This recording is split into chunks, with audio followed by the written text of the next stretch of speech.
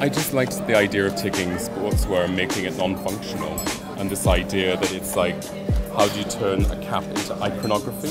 I think in the time that we're in, that's what it is. You know, that's what you see everywhere. And I kind of like the idea, are you wearing it or not? You know what I mean? So I'm quite excited about it. I saw works by her, and I love that you can make sound, and I just felt there's this idea of kinetic art. Because I had this piece that I got a while ago, and I thought there was something, this idea of movement and sound. I saw them, and I just felt like, I like this idea of like wind, and like this idea you can just walk through, and there's like a kind of airiness to it. I saw them, and I kind of like the sort of like the idea of craft, perfection, etc. You know, and I think this idea that ceramic makes noise to me is quite beautiful. It's quite peaceful.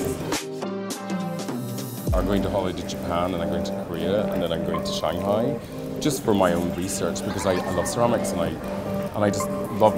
I have fun there. There's always a good party.